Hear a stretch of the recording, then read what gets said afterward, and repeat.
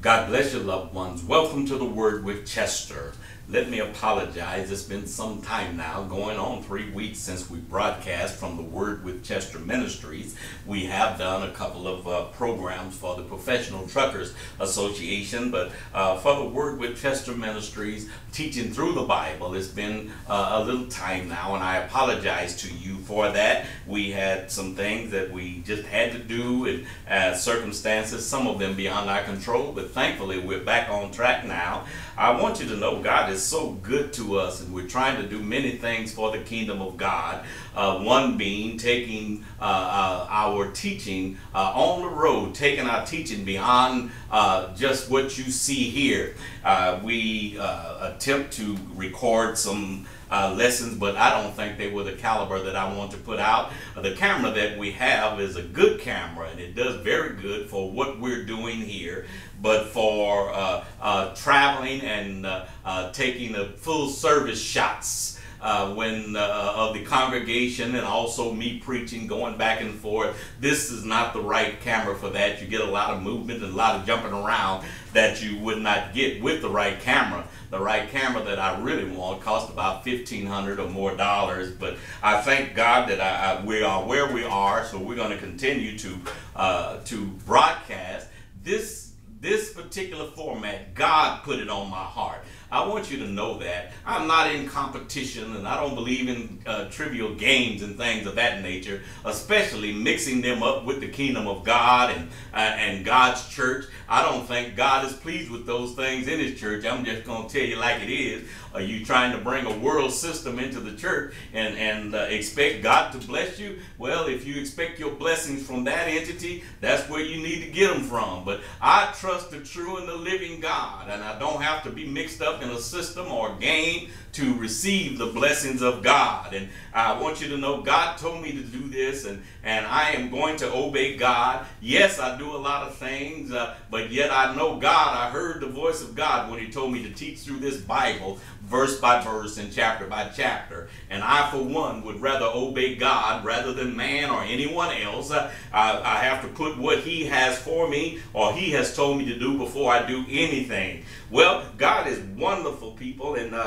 we have already read one chapter in the book of Deuteronomy. Went completely through that chapter. If you want to roll through our archives and listen to that chapter, it may do you good. I started to reteach it from the beginning because we had such a broad lapse there. But thank God I'm getting back on track today, and as I said, I have to obey God. I'm not in a game, not trying to beat anyone to do anything. I don't have to beat you to do anything. My only enemy is the devil. I want to see God bless you just like he blesses me. So I ask that you pray for me and pray for this ministry. We have enclosed the donation button. If you would like to help us, that means is there for you. And I want you to know we could use the help in buying all the things that we need. We are looking into buying a tent even to take this ministry out and take the ministry that God have for us when we get all of the equipment that we need. We have the sound equipment already, but now we are working on the other things so we can take this ministry across this great country of ours and preach and teach the word of God to as many people who will listen and let you see the move of God. What you see here is only part of what God does. God has anointed me and blessed me to be somewhat of an evangelist, and when I go, people are blessed, people are healed, people are delivered, and people get saved everywhere I go. So I ask that you pray for me, that God will give me the strength to carry out the commission that he has given me. Well, today we will read a few verses. I know that was a long entrance, but I felt like putting my heart out there to you today, and I trust that you will hear me. Believe me, babies, we're not in competition together. We're all trying to do a work for God, and I want you to pray for me as I pray for you, that God gets us to where he would have us go. Well, in chapter 2 of the book of Deuteronomy, we will begin our reading today at verse 1, and I trust that you will read along with me as we study the Word of God. The Bible reads, "Then we turned and took our journey into the wilderness by the way of the Red Sea, as the Lord spoke unto me, and we compassed Mount Seir many days. And the Lord spoke unto me, saying," now remember, God spoke unto me. Now we're still hearing and reading the words that Moses penned. So you got to understand, we're getting close now. And when we go into the book of Deuteronomy, many things will be rewrote or just a reminiscence of all of the things that we've already read, but yet intermingled in all of this, they will be fresh and new stuff. So you need to stay with us as we study it. Now the Lord spoke unto me, saying, Moses again now they're wandering, and further there were further conflicts in the wilderness, but the Lord spoke unto me, saying, says Moses, ye have compassed this mountain long enough. Turn you northward. We have compassed this mountain long enough. And I'm going to tell you like it is. Sometimes you can go round and round in the same circle and seem like you're going nowhere. And sometimes the Lord will have to get your attention and just say, hey, look, stop now. You compassed this mountain long enough, or you've been in this situation long enough. Turn and go northward.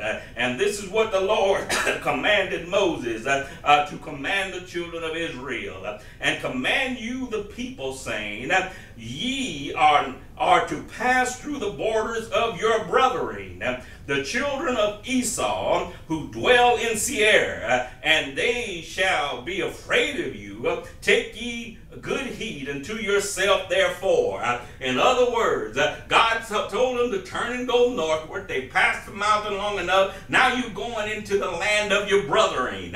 Your brethren Esau. You have to understand, God had given Esau a possession as well. And God does not give somebody something to take it away. That's the way the devil does. He'll give you something and then take it away. Take you up 10 feet and then knock you back 12. You got to understand, God, when he gives you something, he gives it to you, and it's yours to keep because God gave it to you. Now, he's letting them know you're going to into the land that he gave his brother Esau. If you're familiar with the story, Jacob and Esau were twin brothers, and in being twin brothers, they had their sibling rivalry going on for years. And Jacob at that time was a supplanter, and so many things happened at that time. But you also have to understand that Esau, he had a possession as well.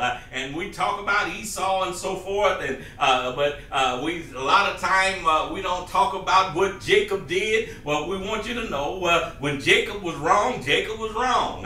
And that's the way it is with you and I. When you're wrong, you're wrong. When I'm wrong, I'm wrong.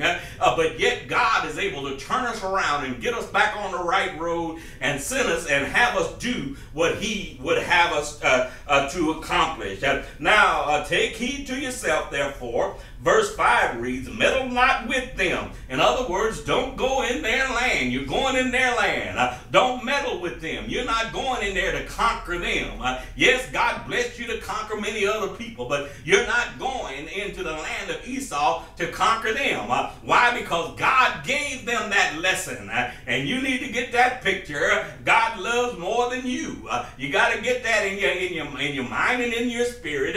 Even if it seems like God is using you, you're not the only one that God loves. And you're not the only one that God gave a possession. And he didn't give them their possession for you to go in there and mess with it. So he's letting them know, meddle not with them, for I will not give you of their land. No, not so much as a foot breadth.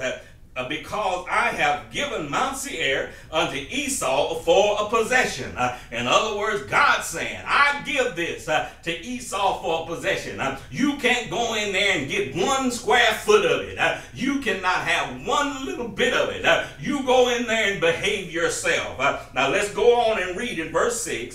Ye shall buy food of them for money, that ye may eat, and ye shall buy water of them for money, that ye may drink. For the Lord thy God hath blessed thee in all the works of thine hands, and knoweth thy walking through the great wilderness these 40 years, and the Lord thy God hath been with thee. Thou hast lacked nothing. He's letting the children of Israel know that God has blessed you. You've lacked nothing. You've gotten to eat all the time. You got to eat every day, and you had water, even if God had to bring it forth out of a rock. Moses is recapping here the 40 years of their travel. I'll read 7 again. For the Lord God hath blessed thee in all the works of thine hand. He knoweth thy walking through the great wilderness these 40 years. The Lord thy God has been with thee. Thou hast lacked nothing. In verse 8, and when he passed by from our brethren, the children of Esau, I'll read it again, verse 8.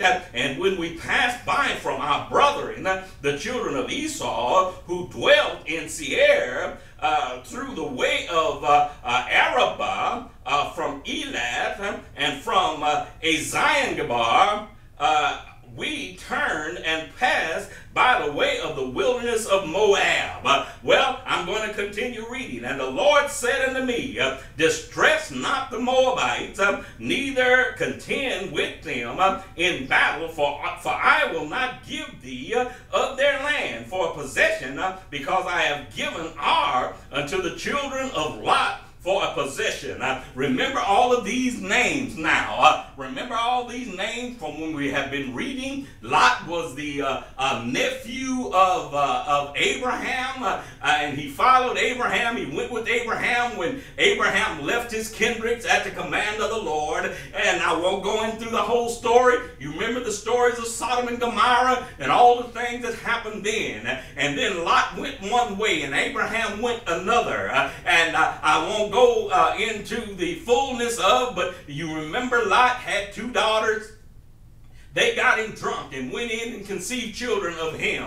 And out of this nation, well, you got to understand, Lot was a kindred of those, a kinfolk, but God had given them a possession of land as well. And the children of Israel were commanded not to go in and take their land as well. Shall I read 9 and 10 again?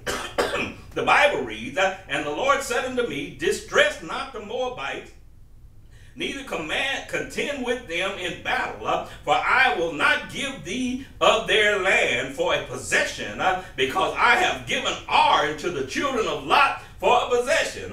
Anytime God says, I've given it to them, I don't care if you don't like them. You need to leave it alone. Why? Because God gave it to them.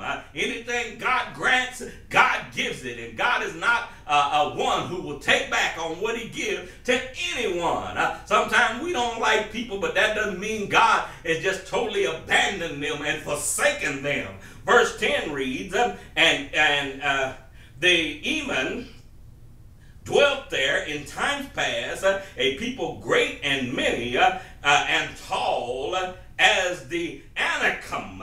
Verse 11, who also were counted giants as the Anakim, but the Moabites called them Emim. Now I'll read one more verse today.